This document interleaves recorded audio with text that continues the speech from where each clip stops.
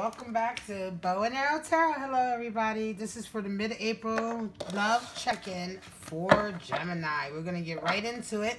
It's mid-April 2019 love check-in for Gemini. We're going to do the Radiant, Rider-Waite, and we'll finish off with some Romance Angel Oracle cards. All right, guys? I hope you guys are having a wonderful month so far. This is my new channel, Bow and Arrow Tarot. If any of the readings resonate with you, please like and subscribe, share. If not, just throw it away. Check out my other channels.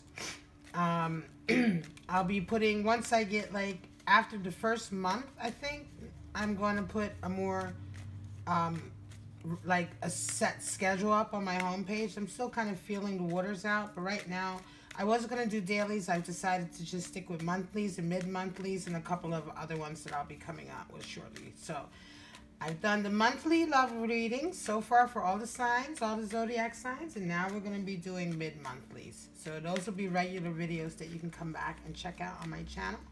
Monthly and mid-monthlies, all right? And tonight we'll have the night owl readings. You can also go to my homepage to check that out. So, we're doing Gemini. Gemini, mid-April 2019 love reading. Check-in for the middle of the month. What's going on for Gemini? Whoop, flyer. Oh, nice. 9 of Cups. That's a nice flyer. All right, Gemini, show me what's going on for the middle of your month. Whoa. 2 more came out, flying out. All right. Show me. Wow.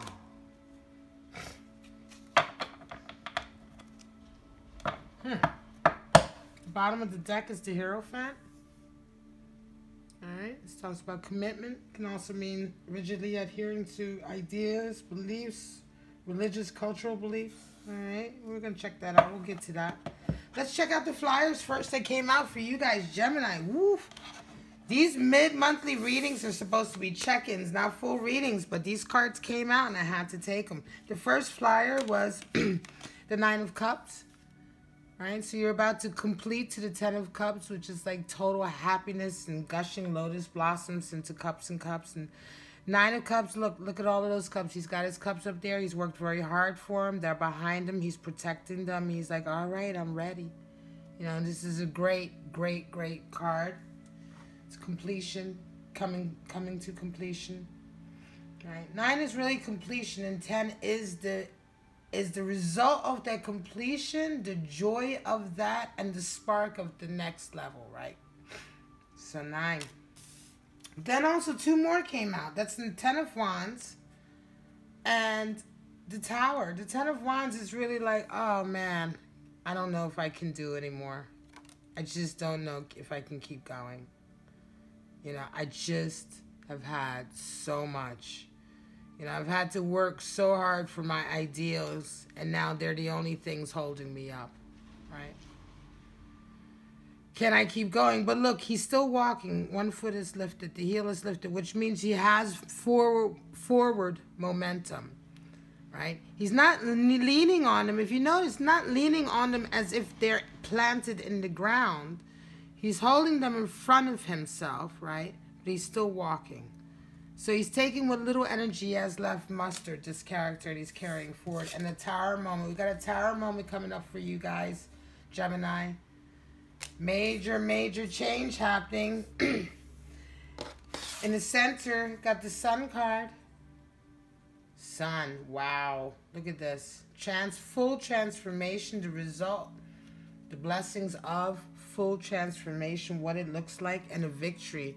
You got transformations and a victory coming after a long battle in love. You've done the work, and you've got a Tower moment happening as well.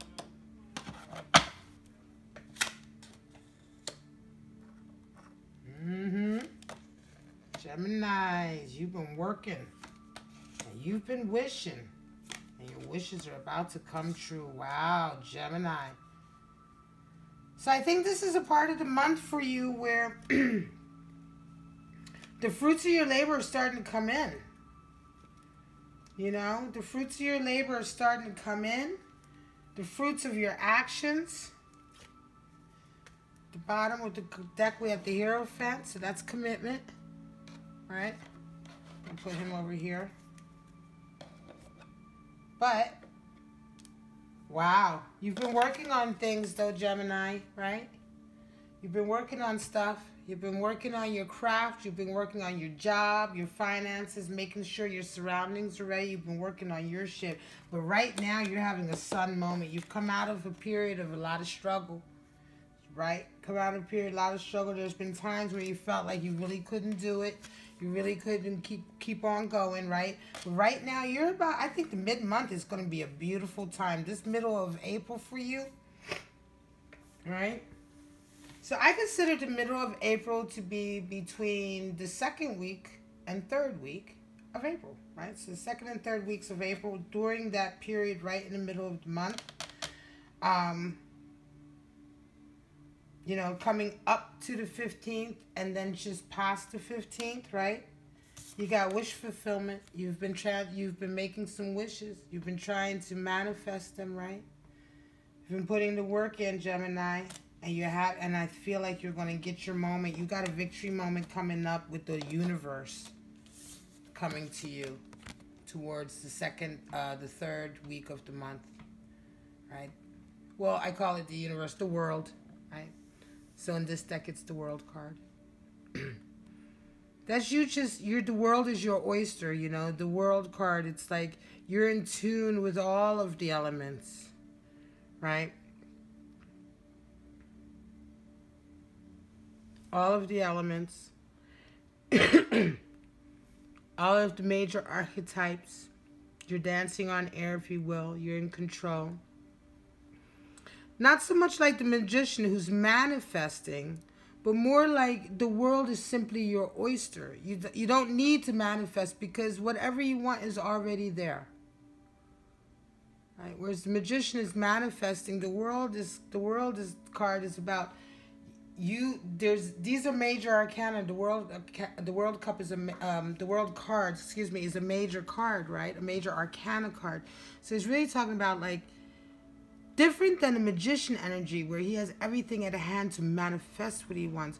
The world card is like you're dancing on air, you're dancing on top of the world. You don't even need to manifest. The world has everything that you need in it. You only need to reach out and pluck it. It is literally there for your taking, right?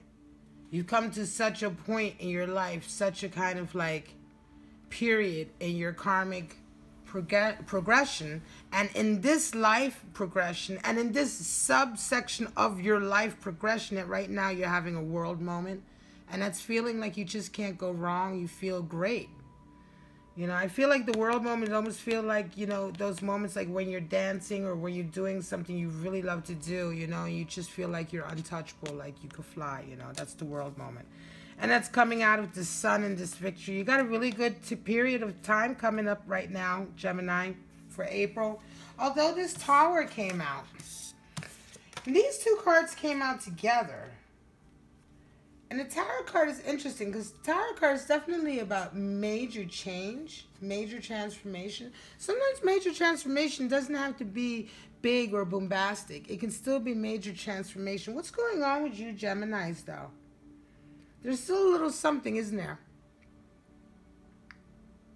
There's still a little something for you guys that's going on, you know?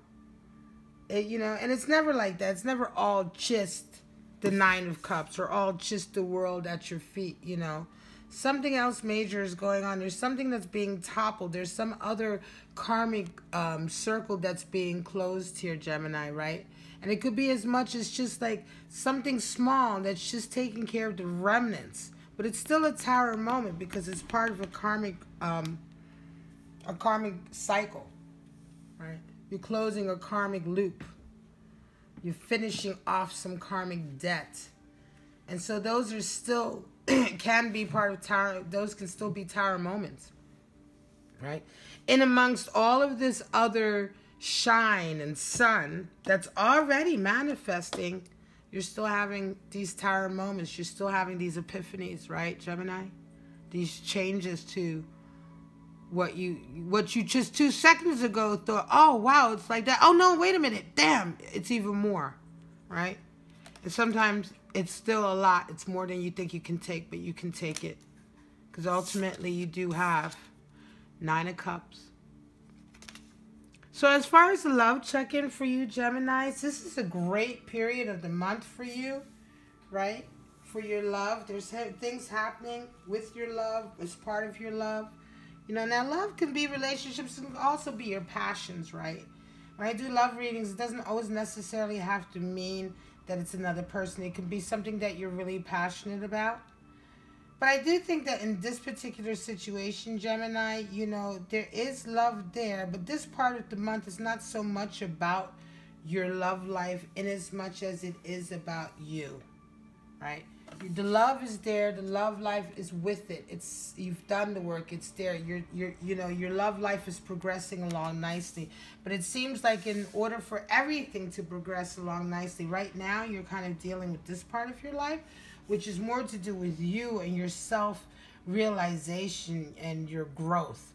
And right now you're having this great growth, you know, this period of work, blood, sweat, and tears, but this immediate kind of like celebration and victory that you're seeing as a return for all the blood, sweat, and tears that you're putting in.